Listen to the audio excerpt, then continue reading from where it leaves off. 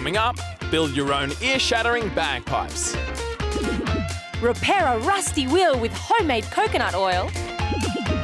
Make your own mini garden.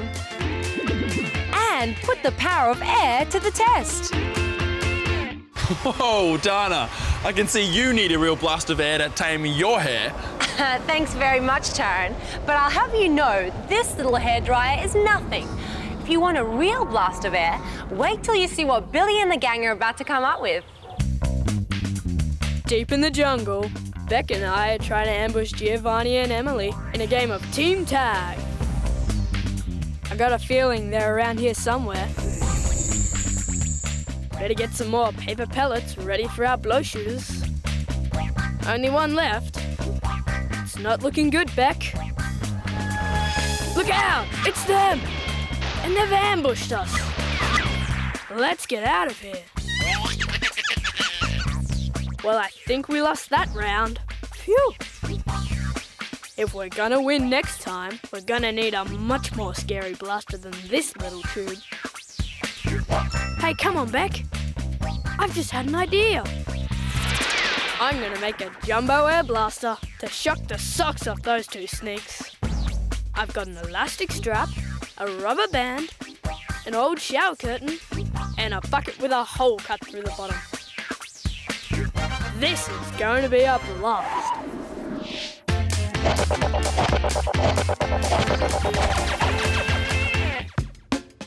Grace and I are decorating for a party tonight. You can never have too many balloons at a party. And I know a classic balloon party trick. Hey Grace, check this out. One cardboard tube, one ordinary party balloon. Know what I'm going to do with them? Here's a clue.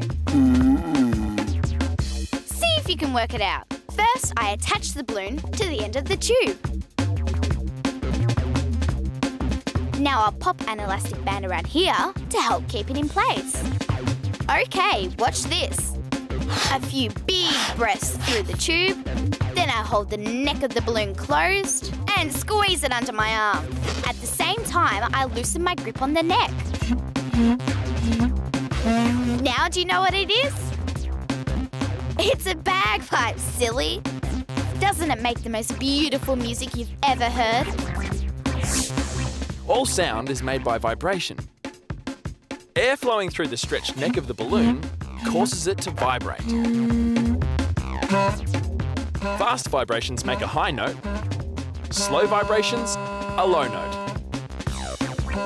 Jade's balloon bagpipes may not sound as good as the real thing, but they do work in much the same way. Maybe they do sound just as good as the real thing. Some people just don't appreciate beautiful music, do they, Grace? I don't know, Taryn. I'm not sure whether the bagpipes make beautiful music or they just put out a really horrible sounding blast of air. I think you're right. And speaking of blasts of air, it's time to get back to our game of jungle tag. Round 1 of Jungle Tag went to the very sneaky team of Giovanni and Emily. They tagged us with pellets fired from a plastic tube. But this game is only just getting started. We're building a super air blaster using this bucket.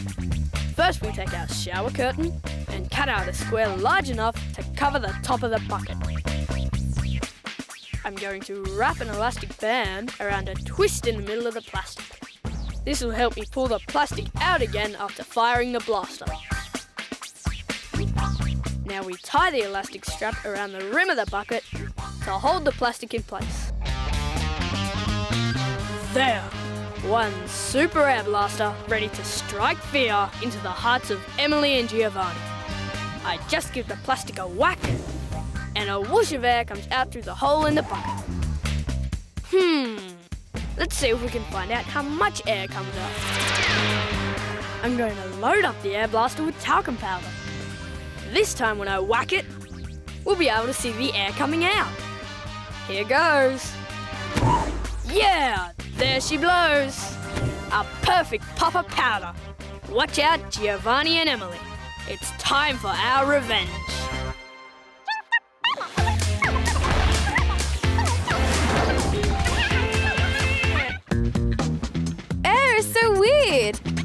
can't see it. I can't even feel it most of the time. So how do I know it's really there? I think I need to show that air really exists. Okay, I've got everything I need for this air-brained idea. I'll flatten out this large piece of plasticine. Next, mould it around the top of the jar and stick the funnel through the plasticine. Make sure there are absolutely no air gaps.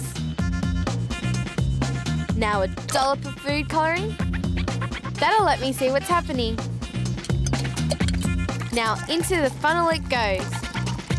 Good so far. The jar's filling up. Just as I'd hoped. The water has slowed down to a trickle. There's still water in the funnel. Now it's stopped altogether. It must be too full with air. I'll just make sure. I'll let some air out.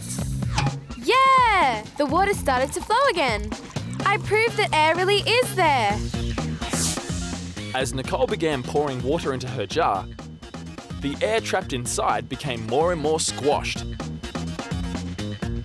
Eventually, it became so squashed that the pressure it exerted was enough to resist the pressure of the water pouring in. No more water could get into the jar until the pressure was released.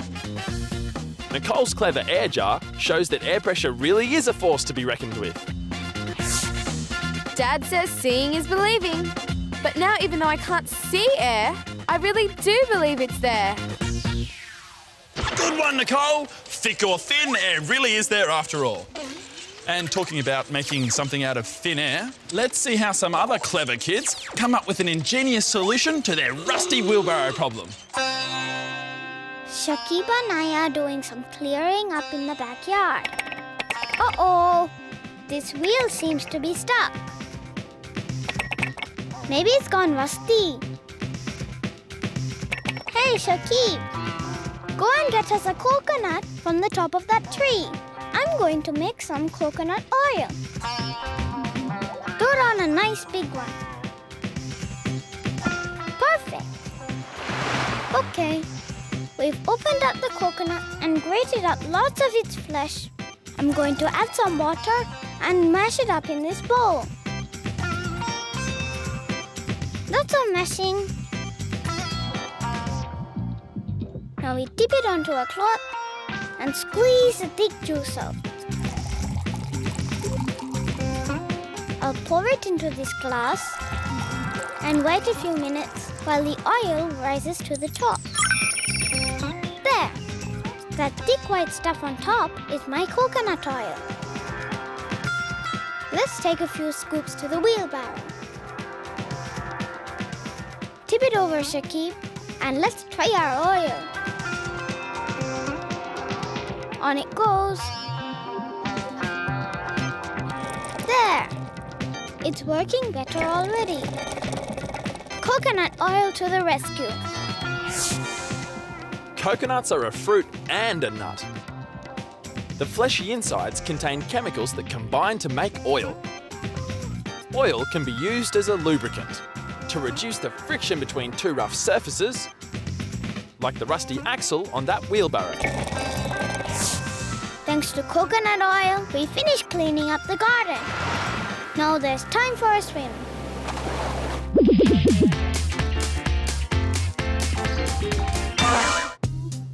It's a great day for gardening, and I want to plant these flower seeds, but I don't have a garden. What I need is my own mini greenhouse. I'll make it out of this drink bottle. First, I'll cut it in half. Now I need some soil. Got it! I'll borrow a bit from this garden bed. I'll take some pebbles too. Now back upstairs before the gardener catches me. Phew! Now to fill up half the bottle with the pebbles sitting on the bottom. I'll make a couple of holes with my finger and pop the seeds in. Cover them up. Everything needs water to grow. I'll add just enough to collect at the bottom of the pebbles. Now here's the clever bit. Sealing up my bottle in this plastic bag will keep the soil moist, with plenty of water and sun, my seeds will sprout in no time. Hey, they are growing! Look how big they're getting! Ashley has created a biome, a self-sufficient environment. Large biomes have been built to see whether we could grow plants on other planets. Here's how they work. The water from the soil evaporates and forms droplets on the inside of the bag. This condensation then falls back into the soil. The bag also keeps the plants warm because it traps heat energy from the sun. And plants love to grow in warm, moist soil. There, a tiny rainforest in a concrete jungle. Oh, it's a jungle out there, Ashley. And you've made it a whole lot prettier. Speaking of jungles, I think that game of jungle tag is about to hot up big time. Beck and I have built the perfect weapon for winning backyard tag. It's a jumbo air blaster, capable of ruining a perfectly nice hairstyle with one devastating blast. Giovanni and Emily have no idea what's about to happen. One whack on my air blaster and it's game over. Hey, you guys are it. Nice work, Beck. Round 2 definitely goes to us. Now the game is really on. The secret to Billy's blaster is air pressure. When the plastic sheet is suddenly pushed into the bucket, the air inside is squashed. It then forces its way out through the hole in a surprisingly strong blast. Beck and I are now the master blasters. Uh-oh. The garbage bin? They wouldn't, would they? They have! Whoa! It's a giant air blaster. And it smells like trash. Phew! I didn't think that game was going to end on such a smelly note. Me either. But come to an end it has, Taryn. And so have we. See you next time.